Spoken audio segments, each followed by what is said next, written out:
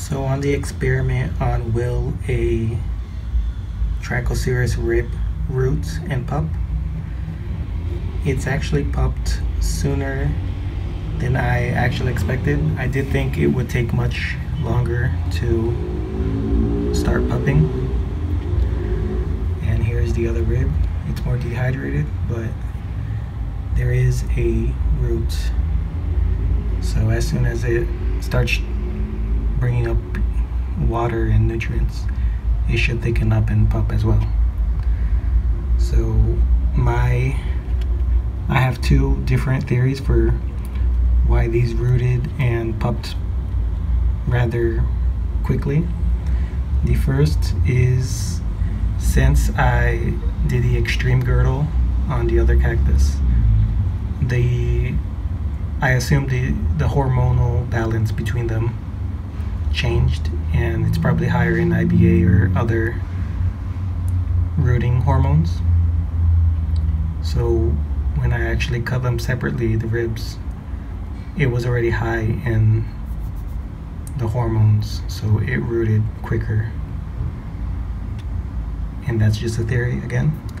And the second possibility is, since there is only one rib, the cactus didn't need to decide on which areole to pup in for the best possible survival. So it pupped on the highest areole available to this single rib, and it rooted on the exact bottom. So in theory, this one should pup at this furthest areole. And with the single areole, it does seem to looks like it's about to root on the bottom. Can't really tell yet. It's been, I think, a week or two. I posted on the community post since I didn't think it needed its own video update. I'm not going to check on all of them yet, so it doesn't interfere with the rooting process, but they have not dried out completely, so it's possible that it'll root. And if the theory on it should pup quickly, since it only has one possible areole, but again, I have no idea. So here it is, starting to pup. So here's an update on the girdling experiment. On the extreme girdle, there's been a regression in an amount of new growth since I removed the half of the ribs. Well, I guess only half of the energy is going to the new growth, and it's regressed to more seedling-like features, thinner growth, less spacing between the areoles, and so on. And it's surviving, but at the bottom there's been a weakness in one of the ribs, so I added support, and now there's a small pup forming near the base. And on the other one, this one wasn't an exact girdle since I only slightly cut into the vascular ring. This one and the following were 50% girdles where I cut across the vascular ring, and this one has a graft. So I noticed that I was about to make a completely different, I guess, experiment where I was going to continue notching every maybe inch and a half. I would continue notching, but you guys through the poll decided I should just let it grow out. And this one does show a bit different features from the girdle compared to the others. It's not really the best controls, but this girdle has resulted in a darker areole and hairier as well. So let me try to focus it. You can see that there's a lot more trichomes near the areoles, and it's a bit darker, but so far the thickness has not increased drastically.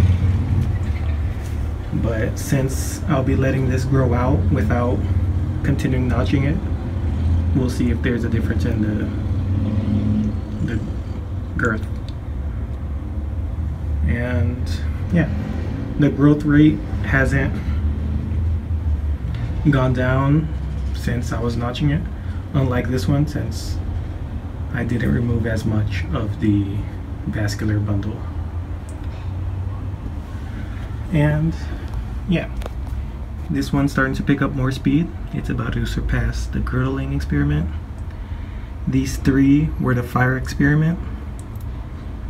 Nothing really special really as far as visually. And this was the deskinned experiment. There's also been a regression in the mature features, less spacing and thinner growth. And another girdling that I did, this is where the single areoles came from. And there's also the same features where it regresses and it has more seedling-like features, less spacing and thinner growth. And yeah, that's the update. And one more update, I got some very cheap hydroponic soluble fertilizer. So I added it to the semi-hydroponic setups. Here's the root system.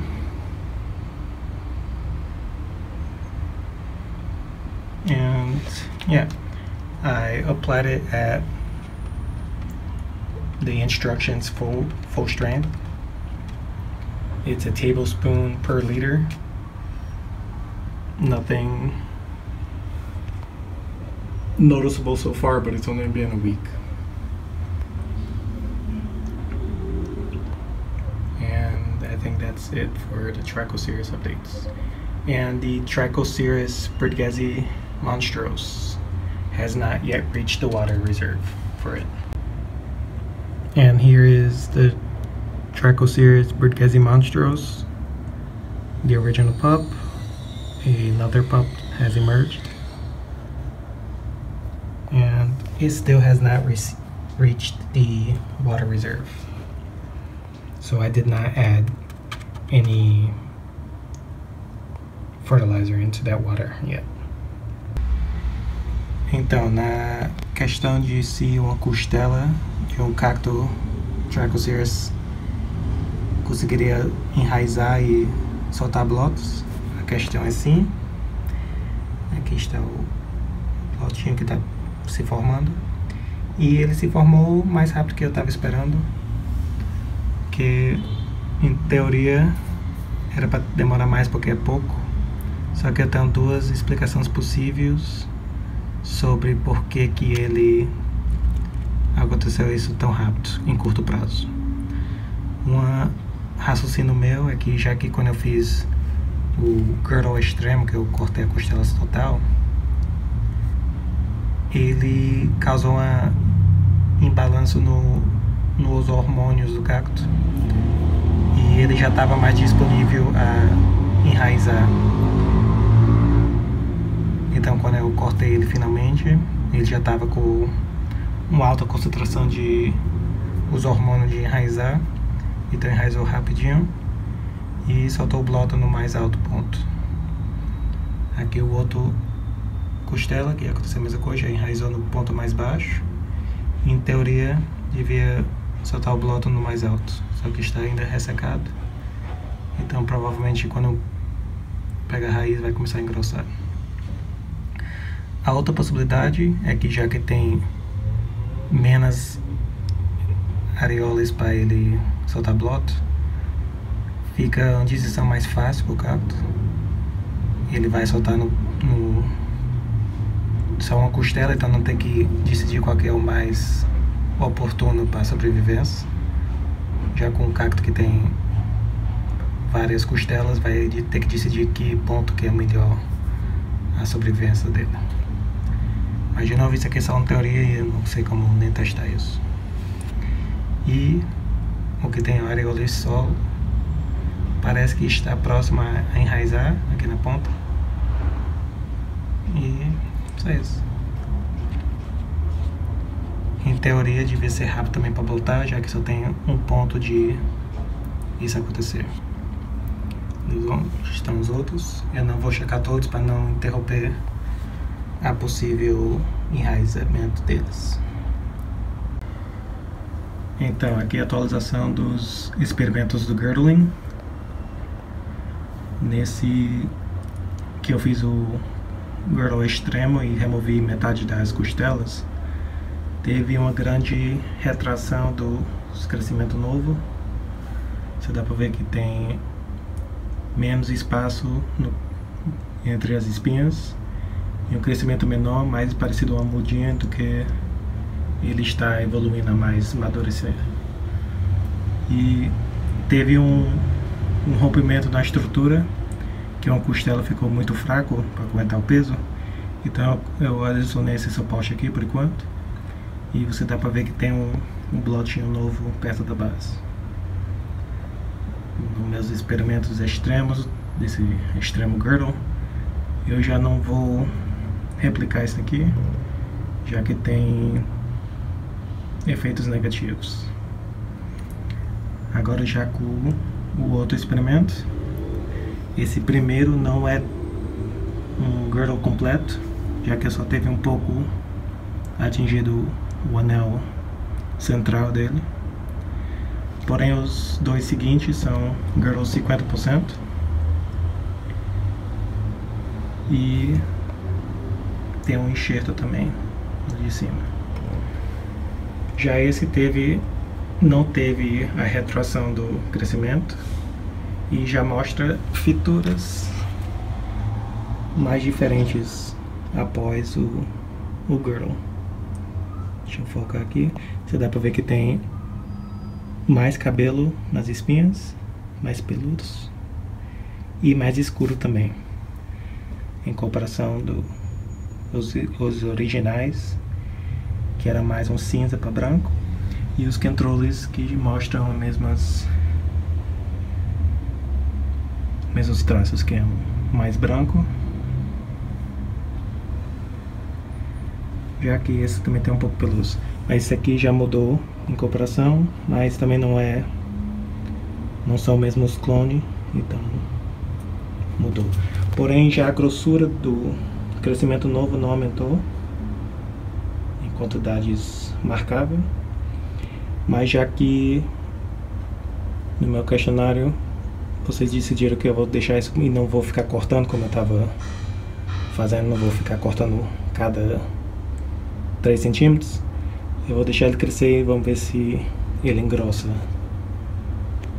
como seriam os efeitos em uma árvore. E aqui os outros cactos. Esses aqui são os 3 do experimento fogo.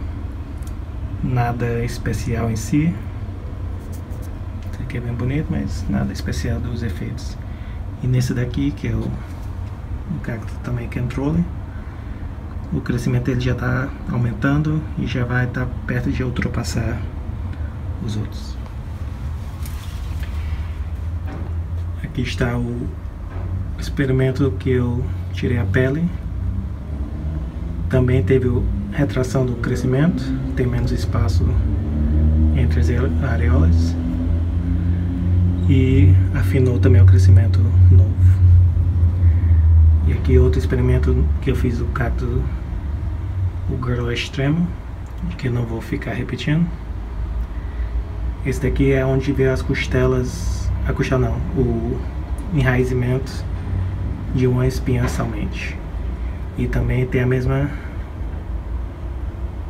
contra-efeito de menos espaço entre as espinhas e crescimento mais fino.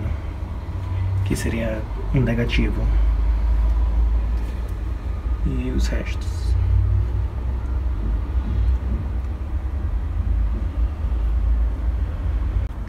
E nos cactos semi-hidropônicos, eu arranjei um fertilizante hidropônico bem barato, então eu comprei. E eu apliquei na força indicada de 1 colher por litro. Então tá na força completa. Por enquanto não tem nada diferente no crescimento, mas eu decidi compartilhar isso só para eu ter referência no futuro. Aqui as raízes. E passou mais ou menos 1 semana desde quando foi aplicado. O cacto pênis também, que está no mesmo sistema semi-hidropônico, as raízes ainda não alcançou o reservatório de água, então não apliquei o fertilizante. E aqui está o cacto pênis. O primeiro broto dele está crescendo, ainda fino. Um broto novo, porém a raiz ainda não chegou ao reservatório, então eu não apliquei fertilizante nele.